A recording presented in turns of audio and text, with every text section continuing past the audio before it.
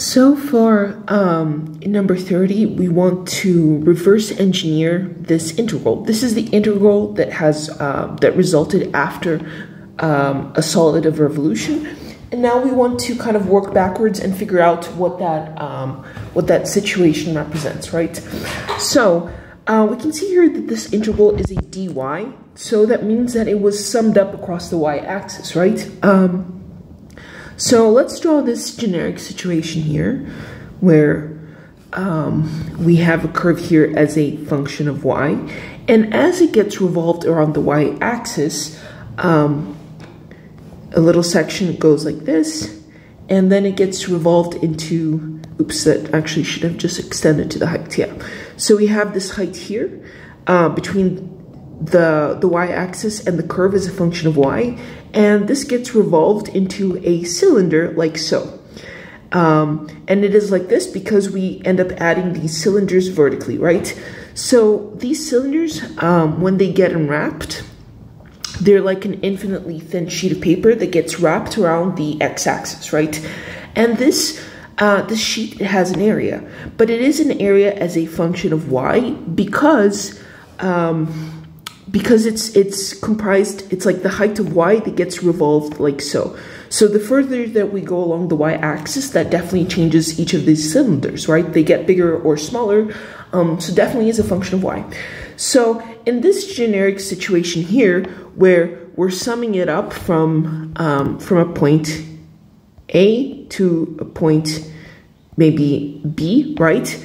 This generic situation would be represented by volume would be the integral from A to B of, we're summing up A, Y, dy, right? We're summing up these areas, these infinitely thin sheets of papers or whatever else material.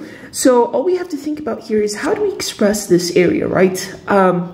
Well, there are two components to this.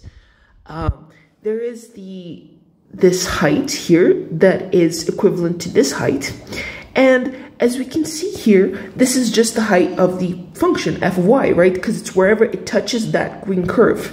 And maybe I should have specified that this green curve is f of y, yeah. So, for example, at this point closer here, it would be wherever it touches the green curve, and then that's the part that gets revolved. So this is just f of y. And then let's talk about this base right here. Well, this base is a circumference, right? And any circumference is given by 2 pi r, but we don't want in terms of r because we're integrating with respect to y. So let's think about how we can express the circumference in terms of y. Well, the radius here, as we can see, it's an arrow that goes from 0 all the way out to the y-axis, correct?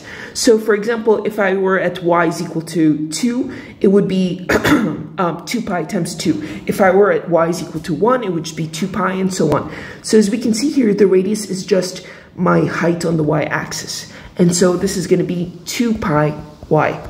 Therefore, this volume is going to be described by the integral from a to b of 2 pi y f of y. And so let me just improve this a little bit. And so let's compare now this guy to this guy right there. And so we can see that the boundaries a to b corresponds to 0 to 2, right? Actually, let me put these side by side. We're just going to compare them. I'm gonna move this right here. So let's compare that. So if we compare, the 2 pi is accounted for, right?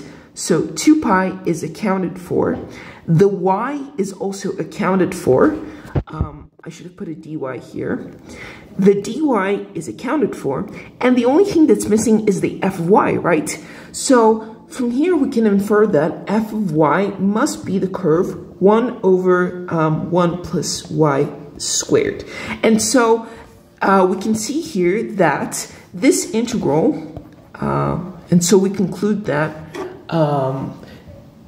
the integral represents the solid generated by revolving